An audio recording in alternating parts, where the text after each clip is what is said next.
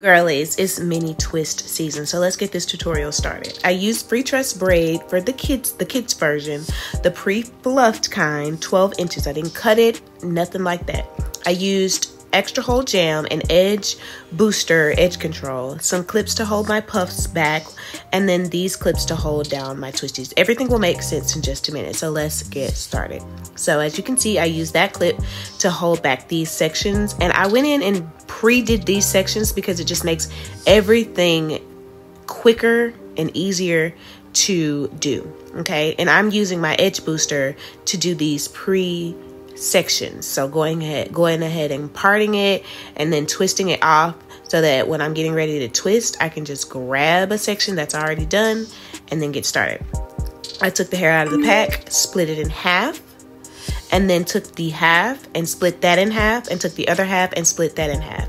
So all in all, after you're done splitting, you should have 4 pieces in all. Okay, don't worry, it's gonna be thick enough. Okay, trust me, trust the process. I like to go ahead and lay out all of the pieces of hair, lay out everything that I need, and pick a very comfortable space to start twisting. Then I underestimated how tired I was, and I called in reinforcement. Okay, then while she was there, we got to talking, and then I also realized I have a problem with asking for help. So I was like, girl, don't worry about it, you just sit there, let's talk, and I'm gonna braid my own hair. And she was like, really, Jessica? And I was like, really? This is the second day.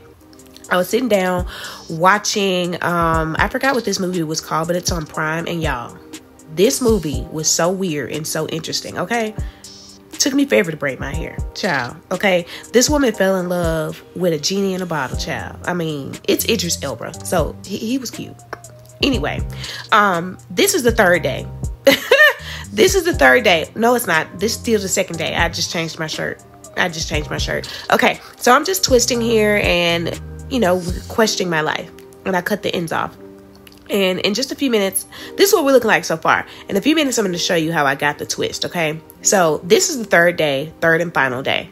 And I was like, really? Did I really do this to myself? But it looked good, so I was like, it's going to be a reward in the end, okay? So I just went ahead and parted off some more and then twisted them off like I showed you in the beginning of the video. Because as you can see, I'm just pulling and twisting. So let me show you how I did it. I take the hair and I twist it in the middle, wrap it underneath my hair, bring it around and pull it tight. Not too tight now. You know your edges, okay? And then I braid down. Don't ask me how many times I braided down because I really just braided down until I knew that that twist wasn't going to slide off of my hair.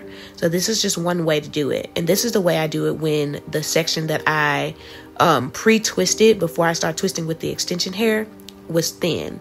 That's the way I do it when it's super thin.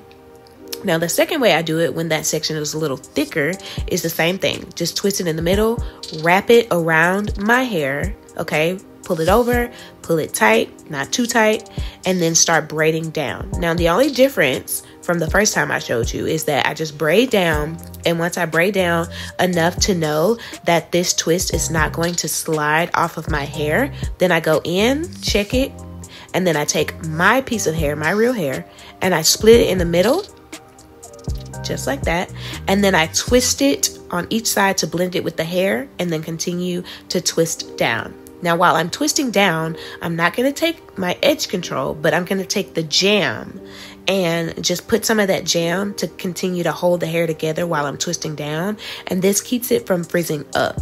Now, as the twists get older, they will frizz up, but it's going to look so much better. It's going to look natural. Then I'm taking some more of that jam and just twisting the ends, and it curls up, and this is how we're looking.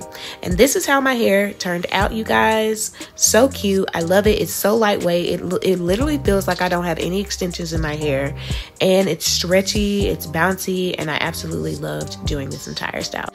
I would say this definitely takes a lot of patience, and also, I mean, it's a self-care day, even though it took me 3 self-care days, okay? And this is how my hair ended up looking on Instagram, period. Okay, guys, bye. You're welcome.